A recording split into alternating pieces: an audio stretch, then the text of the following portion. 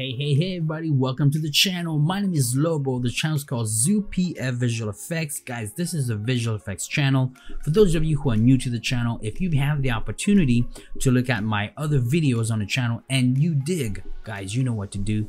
Like and sub, it helps the channel grow. For those of you who are returnees, thank you so much for still being here with me. I appreciate all of you guys and I love all you guys. All right, let's get down to business. This is part 3 of our 4-part series that will help us build this simple ship right here. We're just trying to reduplicate this ship, and so far we have this right here. Although this one looks way beefier than this one, I think when I'm done with this, I'm equally going to put it on CG Trader for sale for a cheap price, okay? Now, the last time we left it as it looked just like this, okay? And I went ahead and put some windows wherever I felt like the windows needed to be. I made sure that the windows would look pretty cool, and I did the same thing for this part, the control tower too, okay? Now, what I also did with this ship is I unwrapped it completely so that it would be ready to go, which takes us to what is unwrapping, since this third tutorial is all about trying to understanding unwrapping as best as possible. Okay, so the best way for me to describe it to you guys is to show it to you. So instead of just blabbering my way around and you being absolutely confused, let's just go straight into our UV editing tab. And this is the texture that I use for this cube right here. As you can see on the cube, it looks pretty cool. So I have a texture of the rocks, I have a normal texture and some ambient occlusion texture, which gives this flat surface some depth, but it is fake because it is just an illusion because everything is still flat, okay? But the illusion looks pretty cool. That being said, what is unwrapping? Well, let me show it to you right now. So I'm going to click on my cube and then I'm going to go into edit mode. And once I am here, you can see that the cube has been unwrapped. When we are talking about unwrapping a 3D mesh, we are simply talking about cutting specific edges on your 3D mesh that will enable you to open the mesh open. So think of it as a flower when it's not bloomed, and when the flower is bloomed, it's wide open. And when it's wide open, you can see all the faces of the flower. It's the same thing with the 3D mesh. As you guys can see, this is the full cube. And when you unwrap it, it is wide open, just like this. But here's the best part. You've been doing this all your life. As kids, I'm sure you probably did it too.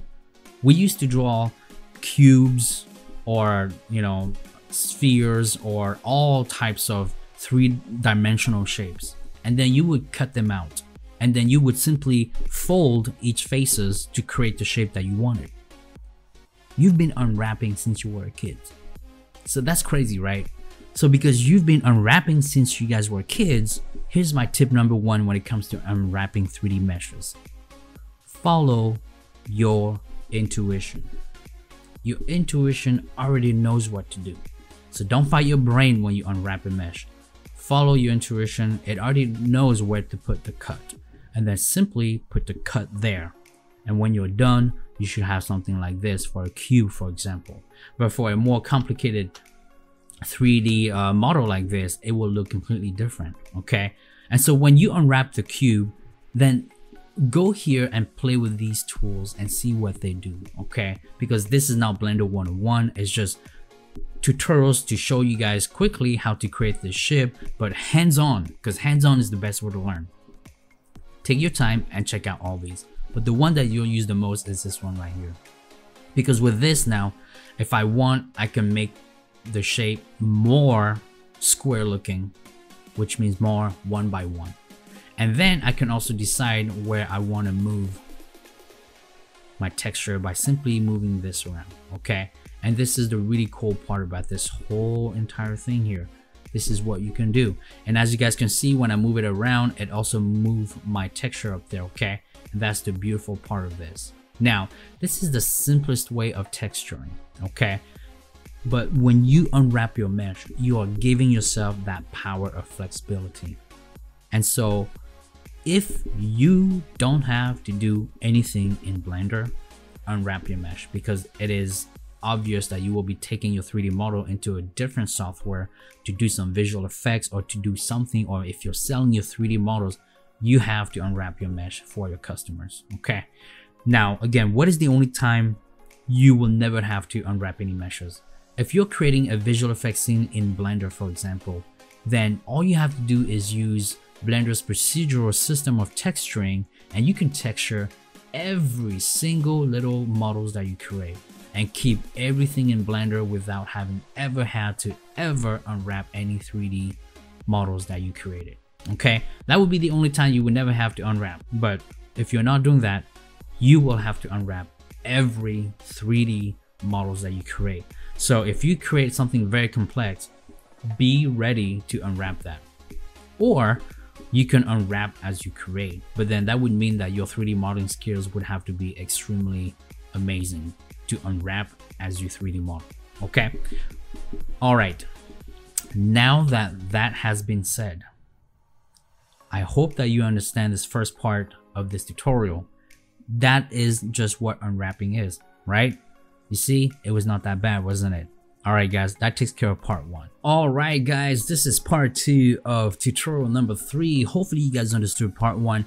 I kept it so simple and showing you guys at the same time while explaining to you guys that I hope you understood it, but I have a great feeling that you actually understood it pretty well.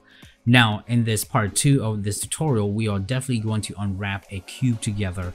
Unwrapping the cube will help you make sense of it even better before you go crazy with the ship. Okay, so this is what you should be seeing right now. You don't have this, but you have this, and because you have this, just put it to the side so that we can use the center here for our cube. Okay, make sure you are on object mode and then go to add, then go to mesh and go to cube. From here, I'm going to click on my scale because I want to make this way bigger so it's easier for us to see what we're doing. And from here, very simple. Now you guys don't have to be at the EV mode that I am. You guys can stay at this mode here, and in fact, let's just go ahead and stay at this mode so that it's easier for you guys to see what I'm doing. Okay, now let's go ahead and unwrap this mesh together. Now remember, unwrapping the mesh is simply cutting the edges out so that some edges are connected and some are not. All right, so go ahead and look at this cube here. I'm going to pivot around this cube and I just want you to look at it. And again, do not fight your brain.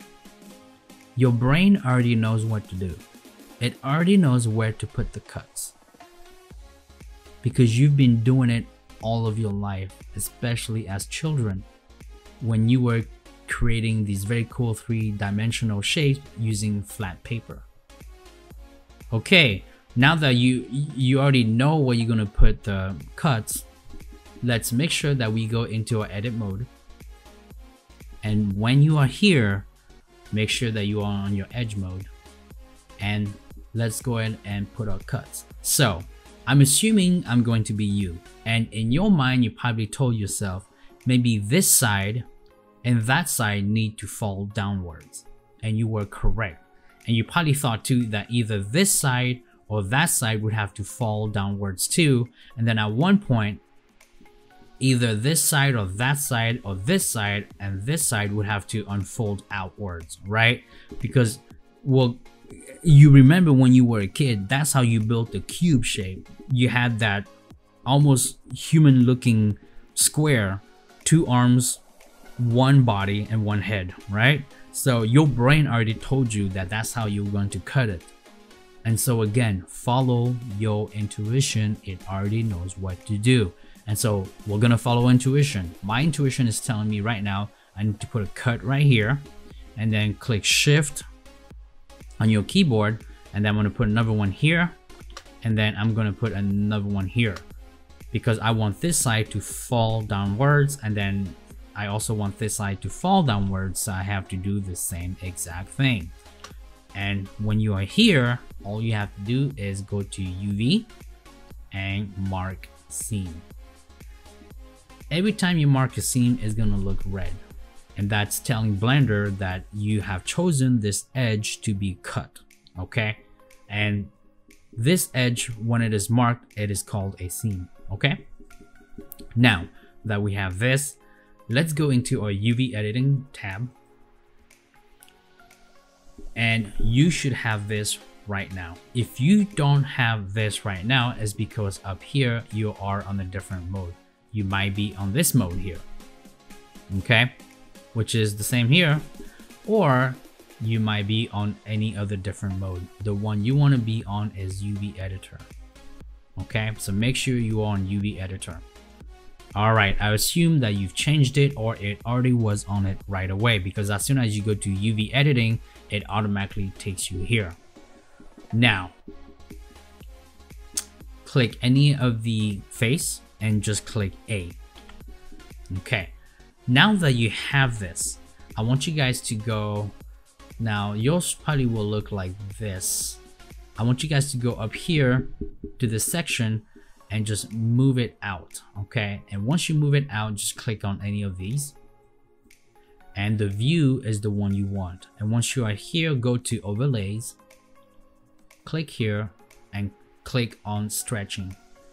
Now, stretching will allow to tell you what face is stretched, because if one of your face is stretched, when you put a texture on it, it's going to look horrible. Okay, every colors need to be a blue color. Even if it's this color, it's still okay as long as it's in that blue color looking zone area. But if you have any colors that look green or they don't look blue at all, then that's when your unwrapping is not looking good. Okay, so one thing is for sure, we know that some faces are sharing the same space, and because of that, we have that pretty horrible looking thing going on right there, and we want everything to be more like this. Okay, more like that right there. So let's go around and look at our cube again. You know, by looking at the cube, you know what needs to happen. So just look around the cube and don't fight your brain.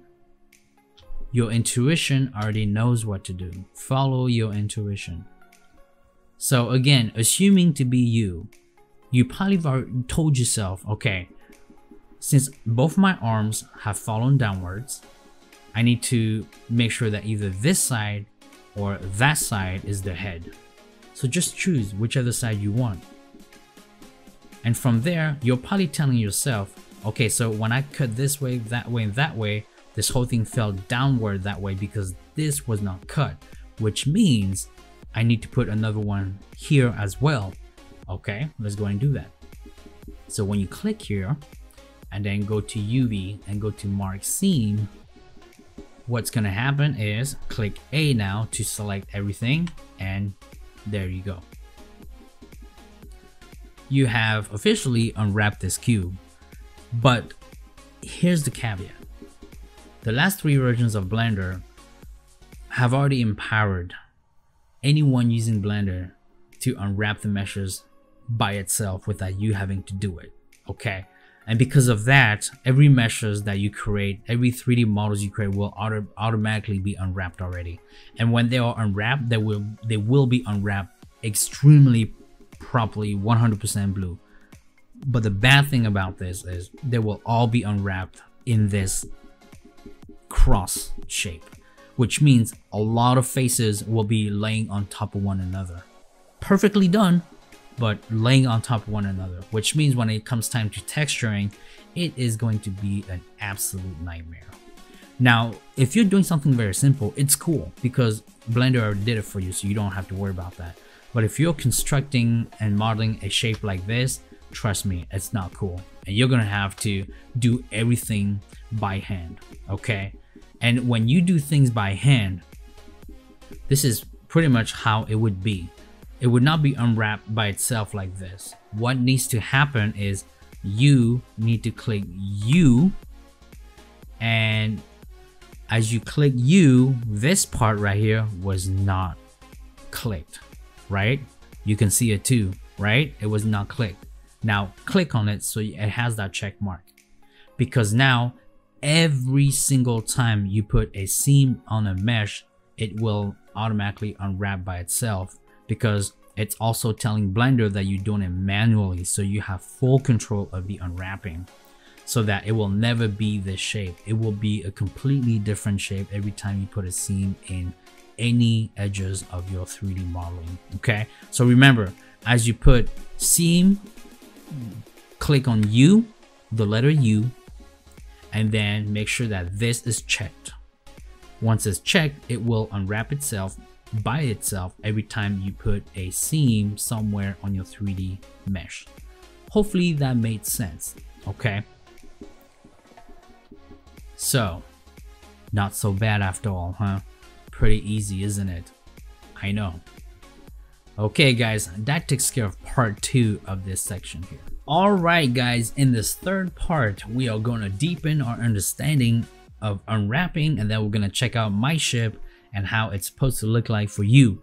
Now, another thing I want to show you guys is, now that you know that when you unwrap, everything is supposed to be blue, there's another way to make sure to check on your unwrapping so that it is ready for texturing, okay?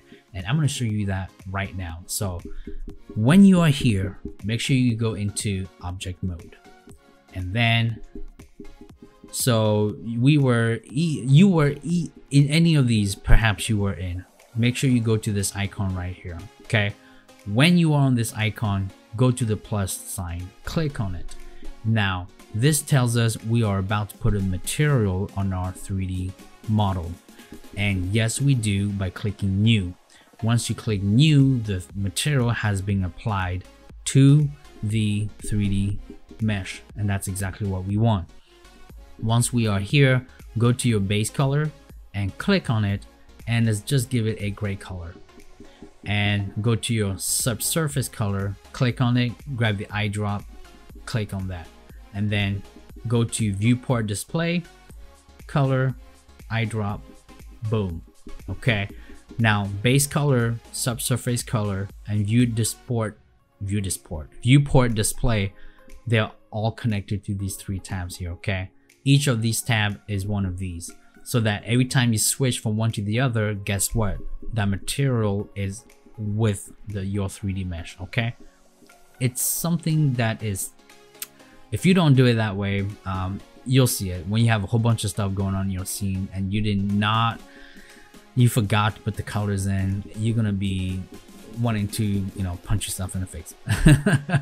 So make sure you do that. Okay, once we are here, we need to click on this icon here and then go down to shader editor. In shader editor, as soon as you apply the material, this came up. Okay, and in the shader editor, it is where you will do all of your texturing, especially your procedural texturing. Okay, now I want you guys to go to add, and I simply want you guys to go to search, click on it, and just type in CH. The checker texture came through, and then click on that and bring that here, align the color with the base color here, and just bring it over and tag it. Once you tag it, as you guys can see here, we have some checkerboards here going on this cube here. Now this tactic has been used for eons when it came to texturing, which told the 3D modeling artists that their unwrapping is really good. So if you look at this checkboard here, everything is on point. There are no breakage of any seams. Everything is nice and looking good. Well, of course it should, because this is a cube.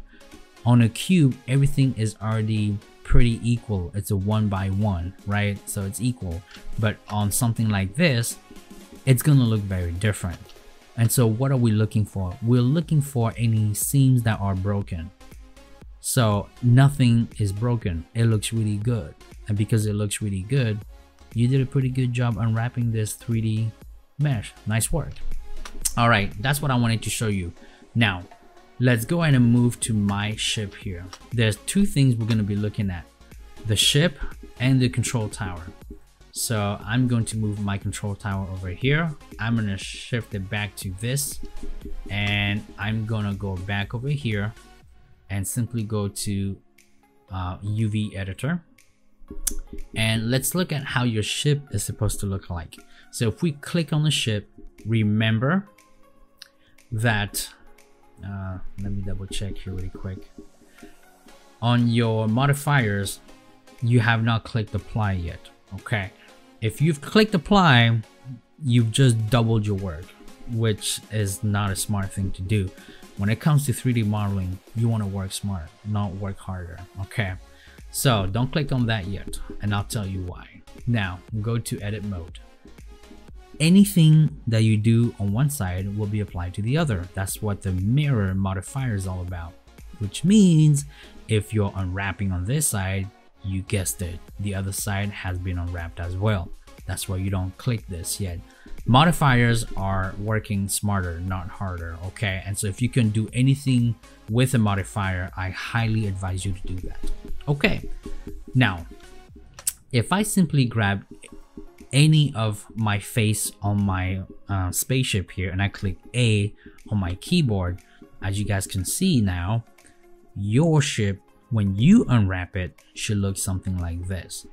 Now mind you that this is only one side that is being unwrapped. When I click apply, this will double in size because then it will apply the other side as well, okay? But so far it's looking pretty good. Remember, we're looking for 80% blue colors, and if the rest is not blue, it's more like this color, then it's still okay. But if it's super green, then it's not okay. I checked these out and I know for a fact it's okay because I quickly put a texture and it still came out pretty good. Okay, so to me this looks pretty good. All right, and I dig, and I'm happy with the result of my unwrapping here. Now let's look at the tower now.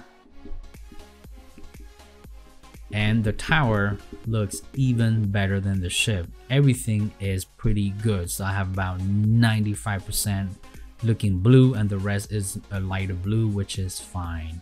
Okay, there you go. That's for the tower. And so now if we go back to the ship, we're gonna zoom in into the ship so you guys can see exactly how the unwrapping works for the ship. All right,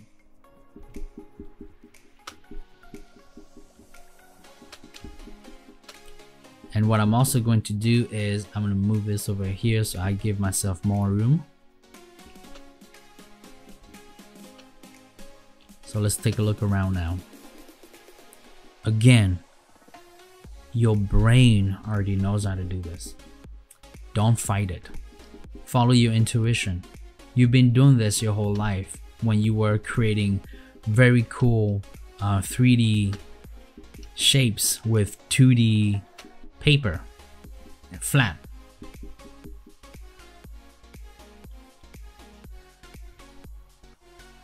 So all I'm doing right now is simply showing you guys where my seams are at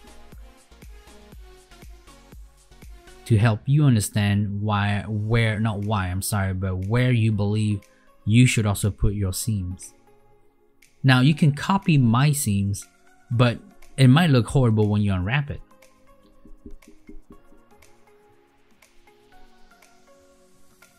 This is why you need to, on this part, you need to do it yourself. You've already done the cube. You already know how to follow your intuition for the cube. You already know what to look for. You want everything to look blue. And to double check your work, you'll put a checkerboard on the material that you've applied to your 3D mesh to make sure everything is on point. Okay, now let's take a look at the tower.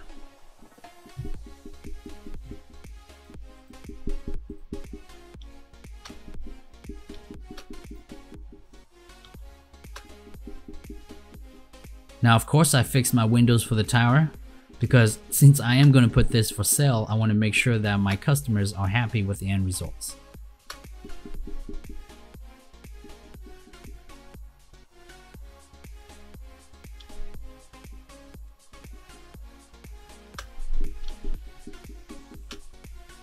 Sorry about the zooming and orbiting.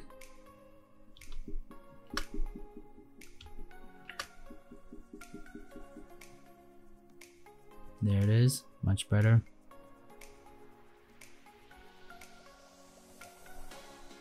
All right, now let's go back to the ship and simply click away.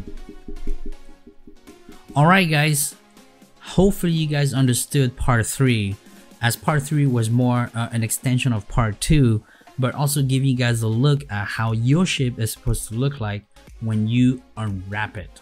Okay, now again, this is a part that you're gonna have to do on your own, but you've already practiced it with the cube and you know what to look for. Follow your intuition and trust me, you will be able to figure it out. Okay, and that takes care of part 3 of the section.